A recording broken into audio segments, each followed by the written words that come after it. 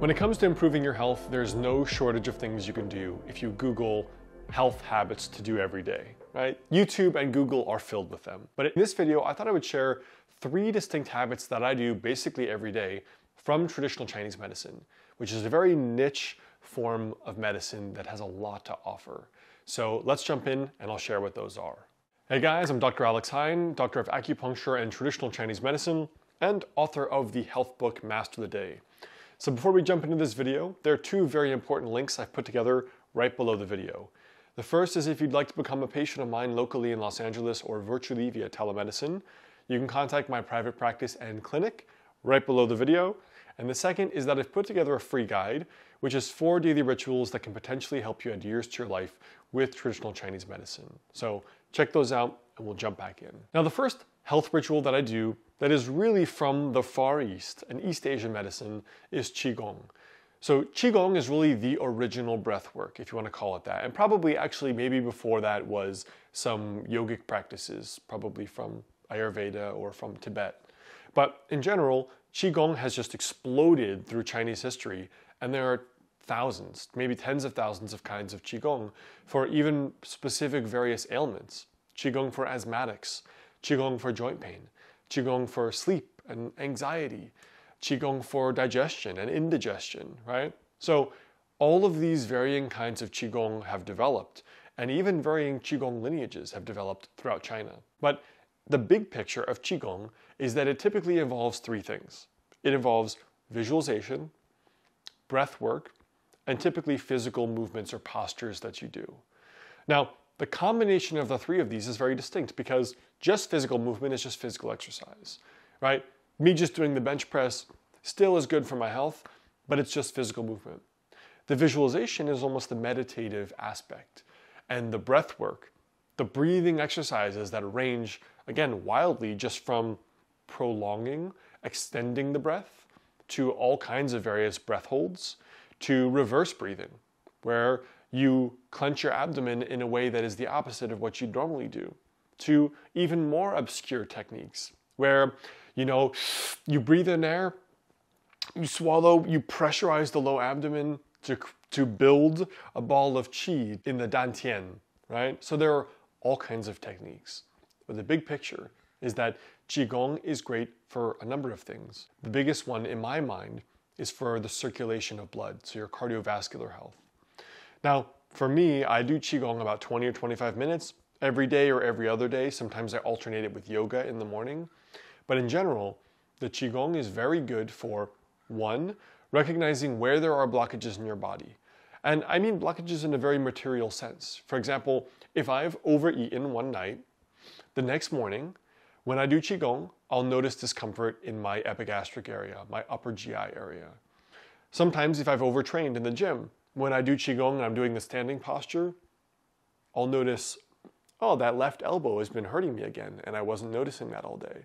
So Qigong is a very interesting way of introducing you to areas of imbalance in the body and then even moving them. So 3rd benefit in my mind is really the cardiovascular benefits. I mean, it is still physical exercise at the end of the day, depending on how hard the Qigong is, the breathing that you do, and the physical movements that you do. The second habit that I do daily is I pay close attention to food-grade medicine. Like anything in life, really, and in medicine, there's a spectrum, right? There are stages and grades of medical interventions. And if what you have, your symptoms or your disease, can be addressed with just your lifestyle, then obviously the highest form of medicine is just utilizing a good lifestyle and not progressing to a medical grade intervention. But sometimes lifestyle is not enough, or the symptoms or the illness are too chronic or too severe, and at that point, you need to move from lifestyle to a medical intervention. And we always start with the lowest grade intervention. Theoretically, not in conventional medicine, it certainly pushes people into aggressive treatments. But in an idealized world, working with a wise doctor, you will have a gradual increase in interventional treatment. But food-grade medicine is the simple recognition that different genetic types, body types, diseases, symptoms have a very common day-to-day set of habits and rituals that will help basically nourish that constitution. So for me, I have one of the traditional spleen deficient constitution, as it's called in Chinese medicine. Now, this constitution is prone to bloating and food sensitivities and lower appetite and prone to basically a lot of malabsorption, low stomach acid, indigestion if I overeat even a little bit. If I start drinking coffee regularly, I'll get indigestion. So very weak digestive function. Now for me, one of the things that I tend to avoid is what we call dampness producing foods. So they say that the spleen tend towards dampness. Dampness, one of the symptoms would be, let's say, gas and bloating. For me, one of the main food groups that exacerbates that a lot is dairy. So day to day, I'm very careful about, for example, my dairy intake. Now there are a whole other host of principles that I do. For example, I drink wine instead of beer. I don't tend to have a very high grain diet. I tend to opt for more meat and more vegetables. That helps with a lot of the lower GI symptoms. But understanding what is food grade medicine, or I would say your life as your medicine. So maybe if you're a stressed out busy person who works a lot, working from 60 hours, cutting that back down to 40, you'll be able to stop taking Xanax or your antidepressant because of your level of anxiety. So recognizing where life is medicine. Now, habit number 3 from traditional Chinese medicine that I utilize is trying to balance my life with the Tao. So everything in life, certainly in terms of medicine, is about balance. And that balance is different for each person, and it's even different each day. So on a very material level, let's say last night you went out, you had a big meal with friends, you had a couple margaritas or a couple glasses of wine, it was a bit too much food and alcohol, you wake up feeling a little queasy. Now, if you recognize the signs your body is telling you, you did too much last night when it comes to diet.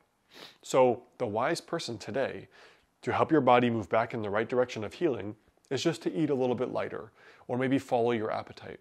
If you woke up a little queasy, slightly nauseous. But so many of us the next day, we just eat like we've always eaten. We eat breakfast even though we're not hungry, we eat a big lunch, and then we do the same thing all over again. A little bit of acid reflux, no worries, I'll just take my Prilosec. But all along, we've missed the canary in the coal mine. The signal your body was telling you that last night, you tilted that dial way out of balance. And today, if you can dial it back just a little bit by eating lighter, eating healthier, being more moderate, you're going to prevent your body from moving in the direction of disease like chronic acid reflux. Paying attention in your day-to-day life. Where is that dial? What are the canaries in the coal mine? Did I overtrain and now my knees are hurting? Did I overeat?